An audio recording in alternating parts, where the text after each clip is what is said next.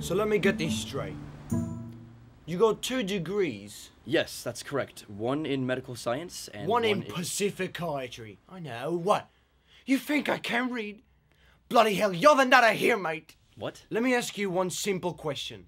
What gives you the right to walk in here and analyze me and my marriage? Excuse me, Mr. Wormwood. You know, I am sick and tired of all you educated higher-ups thinking you're all high and mighty. Mr. Wormwood. I'm done with you and your lot bossing the rest of us Mr. around. Wormwood. No, that's it. I can't stand the sight of you no more. Get the hell out of my bloody office. Mr. Wormwood, this is my office. Oh. Right. Let me remind you, sir, that you contacted me. You're the one who wanted to resolve your marital disputes, remember? Also, I think I'm being pretty generous here. Do you recall that initially I refused to see you due to your flagrant temper and liberal use of obscenities? Not to mention that you tried to bargain my price down to a measly £25. I have never, in all my years, experienced so much vulgarity spew from a single client, Mr. Wormwood. You should be exceedingly grateful that you're even here. Alright, well, carry on. Thank you. Now, as I seem to understand, your marital issues are stemming from... What did you call her again, Mrs. Wormwood? Mrs. Wormwood. Take the girl first! Sorry, I must have dozed off there. What were you saying? What did you call your daughter? Who, Matilda? Probably little bugger or something? I wrote it down here. Let's see. Alright, here we go. A spoiled little brat, and not the sausage kind. Nope. A diseased little weasel without the appeal? Not ringing any bells. How about a demon child whose sole purpose of existence was to suck every bit of joy from your beautiful, perfect life? That's it. You have such a way with words, darling. So I take it you agree, Mr. Wormwood? Oh, wholeheartedly. Perfect description of... What's your name? Matilda. Right. That little Brunhilde's made the last 5 years a living nightmare. Do you know what she said to me the other day? What's that? She said, Mummy, I don't want to eat my broccoli. And so I said, why is that? And she said, you left it in the steamer too long. It's a different colour. So I said, well, tough crumpets. And she muttered something about it being infested with Germans.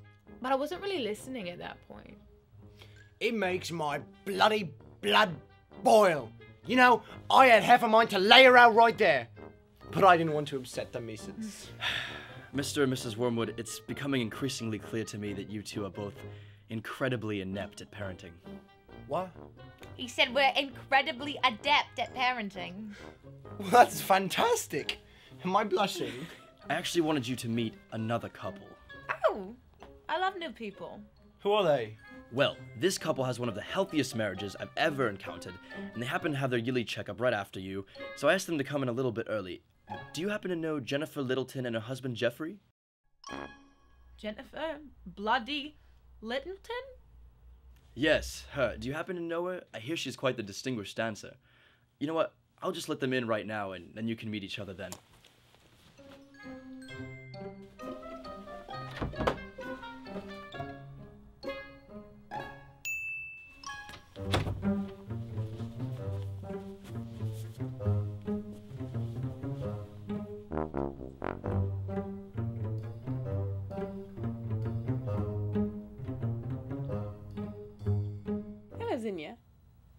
Hello, Jennifer.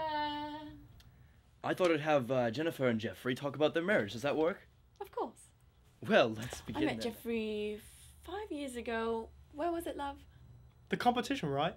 Right, when I won the golden shoe. I forget. Didn't you compete that year? I was unable to compete. Oh, right, because you were... What was it?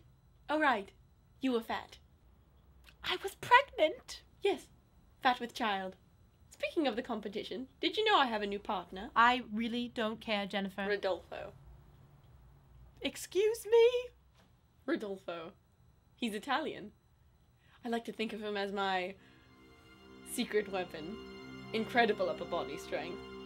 He's just so supple. Well, look at the time. That's our session. Thank you for coming in. What? We were just starting to reminisce. Come on, Doc, let me terrorize out. What? No! Only a little, please. I'm sorry, your time is up. You have to leave now.